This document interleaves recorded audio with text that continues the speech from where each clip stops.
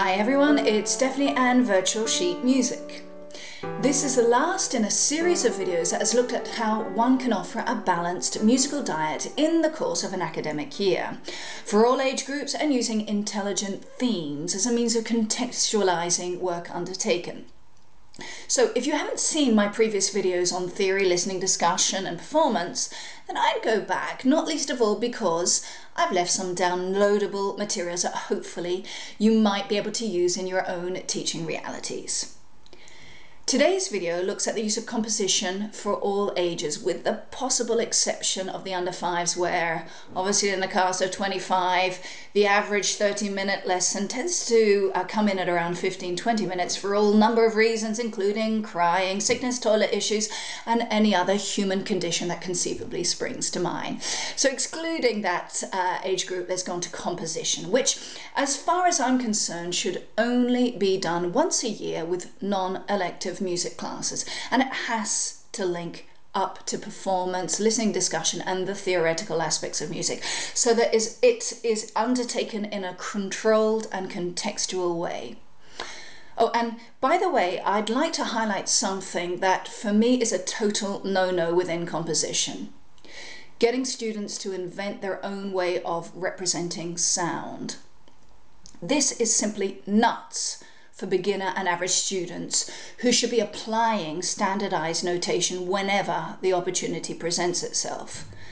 There is time enough for students to start experimenting and developing new notation when they're at an advanced level, but until they have a solid musical foundation, it makes little sense to do stuff a la Maxwell Davies. You know, it's a bit like inventing another alphabet, creative in itself, true, but slightly pointless if you've not yet mastered standardized lettering and punctuation. So back to composition and to the theme that I've been using throughout this related set of videos: humor. Now, you remember how I use the symphony scherzo as a means of linking the theme with music, and how I suggested this as a springboard for introducing the standard four-movement form of the symphony. Well, for young students, we could take Haydn's Clock Symphony and use that as a starting point for classroom instrumental compositions based around the idea of clocks, time. You know, get them into 4 or 5 groups, each with the different types of clock. The sundial is an interesting one, for example, and use this as a means for independent group work where students are able to write down choice order of instruments, the hows and whos of playing, and so on. You know, it'll be noisy, and I wouldn't dedicate an entire lesson to the one activity, both for your sake and theirs, maybe 3 or 4 half lessons, but it gives students the responsibility of musical decision making, which, all things considered, is quite tricky. Performance, of course, comes into the act, as each group would need to prepare a performance for the rest of the class, and even here, to make sure the non-performing students are attentive, agreeing on 2 or 3 criteria to mark the performance composition would be a good way to keep everyone attentive, not to mention establish bench levels generally. Now, composition tasks for the advanced students. This is obviously much easier, as pupils have a good grasp of musical concepts, a certain ability at analysis and supporting communicative language. Linking on to humour could be as easy as taking a humorous text. Let's take Lera's A Christmas Carol that I referred to in a previous video, and use this as the base for a different song. Naturally, the connection between music, word, rhythm would need to be reviewed, as well as other aspects such as scales, the hierarchy of their degrees, and eventually harmonic and cadential patterns. Same old.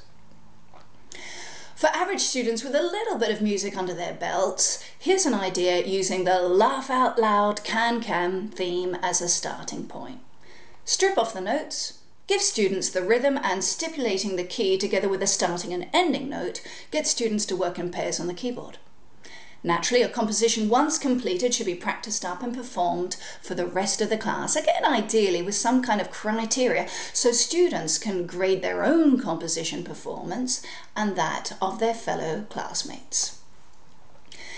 Now, the examples already used demonstrate 3 different ability age groups, and they do show how fundamental composition is at drawing together performance, listening, discussion and theory.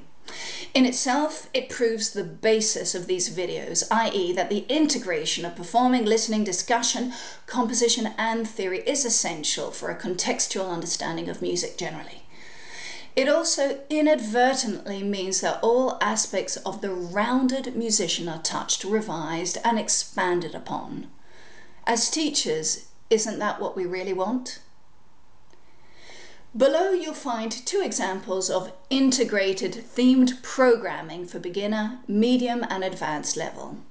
The themes, learning objectives, time needed and pupil activities have been clearly indicated together with resources, either referred to or attached as separate documents. Assessment is also highlighted, though I've not indicated criteria for marking. Maybe this should be in another video? In the meantime, I hope you found some, all, of what I've been talking about useful and that the downloadable materials can be integrated in some way into your own teaching. In the meantime, please do get in touch to share some of your own experiences and I'll see you in the next video.